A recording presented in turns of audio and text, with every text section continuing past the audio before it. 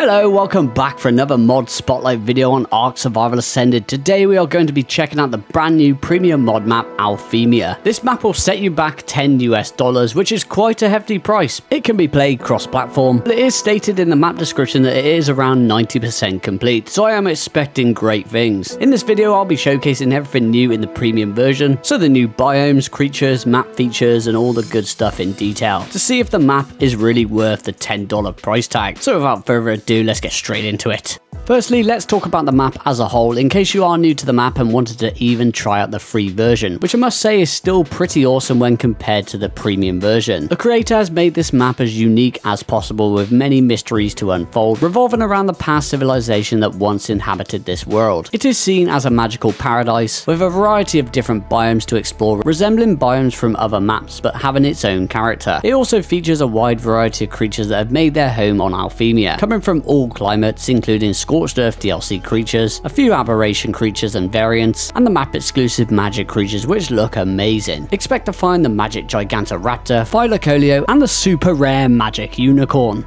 Moving on to what is new with the premium version. Let's kick this off with the new biomes and map changes. I've been thoroughly exploring the map for the past 3 days straight, and I have discovered a lot of new features and points of interest that are different from the free version. I have to say that the map really is a beauty, and if you do love fantasy maps, then this could be a great one to try, whether it be the free or premium version. The snow biome was one of the pre-existing biomes that I did notice some big differences within, and if you know me, you know I love a good snow biome. It is my favourite of all. The free version was kind of plain Jane, but you can see there's a lot more colour and more verticality in the premium version. Some new landscape features that would definitely make for some cool base locations if you are a fan of the snow biome. But once again, I do find myself criticising this with snow biomes on almost every mod map. It's 23 degrees, man. When I see this harsh yet beautiful landscape, it makes me think of freezing cold and brutal survival. I want to be hugging my campfires here, not sunbathing. Moving to the northeast part of the map, we have this new picturesque looking biome, which is definitely a massive improvement, as there was basically nothing in this area in the free version. Looks like a lovely place to build, I must say. Travelling down to the southeast corner of the map, we have this mysterious looking biome distinguished by a giant megalodon hanging from a chain into the water. I mean, I guess the map creator wasn't lying when they said they had made the map as unique as possible. This area offers more awesome potential base locations and exploration value. Most notably, if you dive into the water with the giant megalodon, you will find a motherload of black pearls. The lake, which is very shallow, can even house Tuso spawns. No idea how they got here, but hey, I'm not complaining. At the bed of this lake, you will also find these glowing purple rocks, which can be harvested for black pearls. There are a lot of new resource nodes included in the premium version, which we will showcase in just a little bit.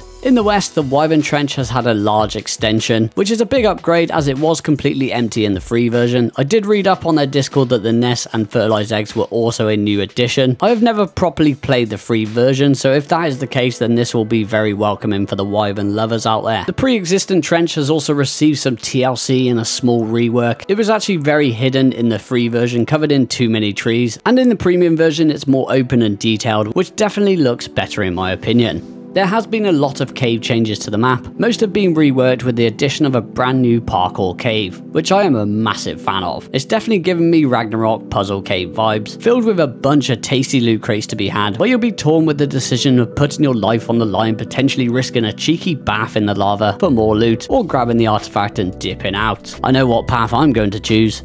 On the subject of loot, there has been a lot more loot crates and cave loot added to the premium version. There is a cave in the center of the map, which I am dubbing the Tech Cave. As it bears similarities to it, you will find the most dangerous of predators in this cave, including the mighty Giga. So you will most likely have to be well prepared for this adventure. These predators are guarding a plethora of high quality loot. I believe I saw 5 or more red loot crates inside, and also a mini boss terminal, which we'll get onto in a bit. Another example of good loot is this small hidden cave located in the north. Nothing even spawns in this cave from what I've seen. Boom! Easiest 2 red loot crates you'll ever grab in the game. Moving on to the unique resource nodes that have been added to the premium version. I am addicted to farming resources in this game, so seeing new resource nodes like this on a map is a big win for me. So let's go through them real quick. These red rocks scattered throughout the map, which can be harvested for electronics. Purple crystals located in the northeast corner of the map. These can be harvested for element shard. White crystals located on the snow islands in the northern to northwest corner of the map. These can be harvested for organic poly. Weird colourful looking rocks located in the redwoods, strangely harvested for raw meat, so I guess that could save you a meat run or two.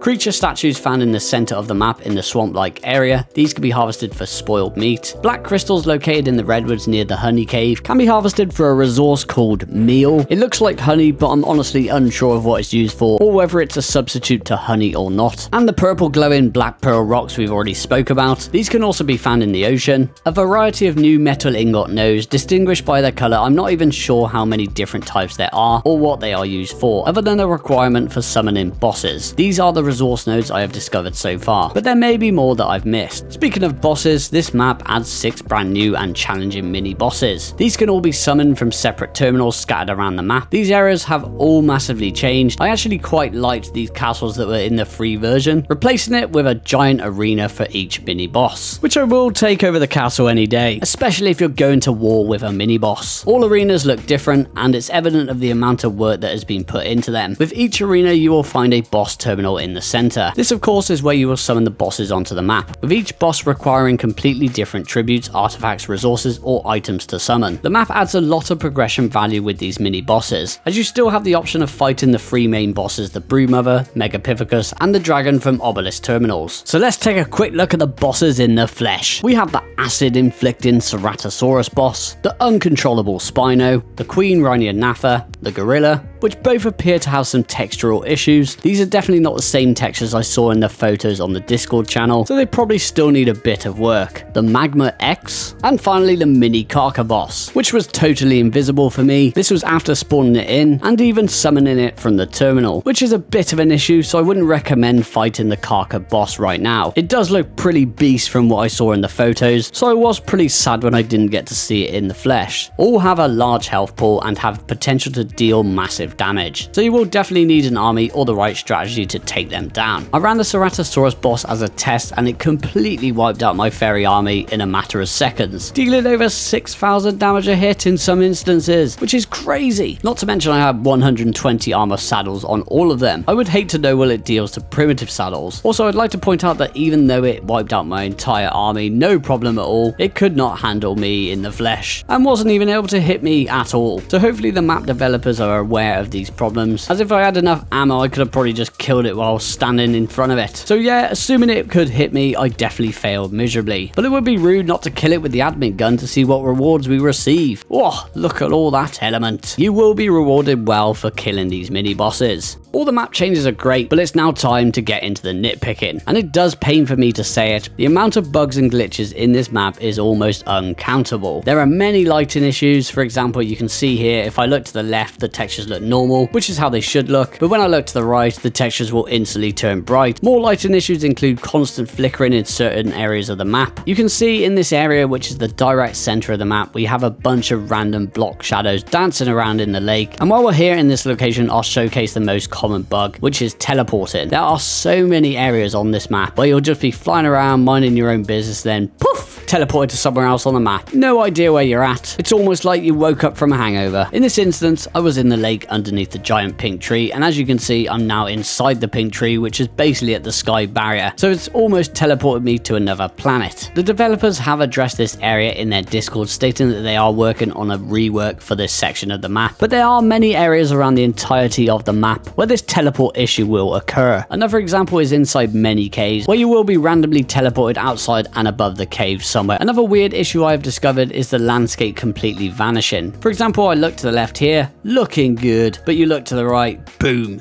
everything vanishes into thin air. I also do believe the creature spawns need some work, as there's either no creatures in some areas, or there is drastic overspawning in other areas. Like this area, for example. I've never seen anything like it. Literally hundreds of creatures stuck inside each other having a right party. Just being involved in this party actually killed my frames to a halt and crashed my Nitrado server. Couldn't even rejoin for another 20 minutes. This area is the swamp biome, so I highly recommend avoiding this area, unless for some reason your game isn't overspawning these types of creatures. I've stuck coordinates down just in case. I'd like to point out I'm not hating. I honestly want to see this map succeed, because I do really like the map, and I do hope the developers are aware of all these issues, and if they aren't, hopefully they will watch this video. With all that being said, is it worth the $10 price tag? Well, I'm going to be completely honest. I love this map, all the new features, resource nodes, biomes, and and especially the mini bosses. These are all outstanding features, and I've always been a big fan of progression in Ark. It's the main reason why the island map was always so appealing to me. Sadly, the caves are a little too easy in my opinion, so I'd like to see more challenging caves, but the massive issue is all the bugs and glitches included. I would expect not to see any of these bugs if I'm paying $10 for a map,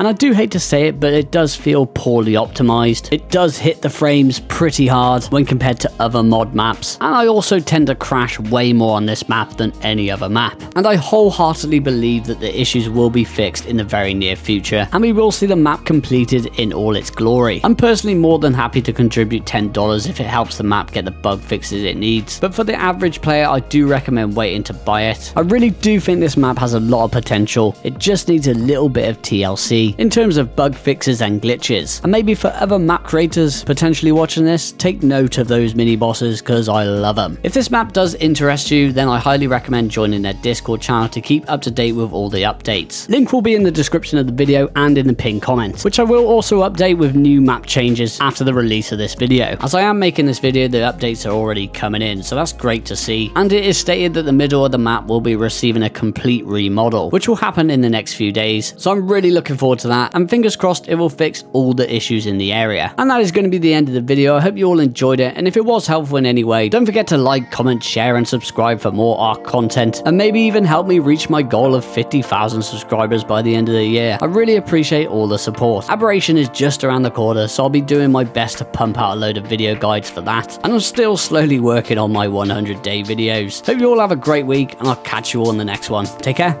goodbye.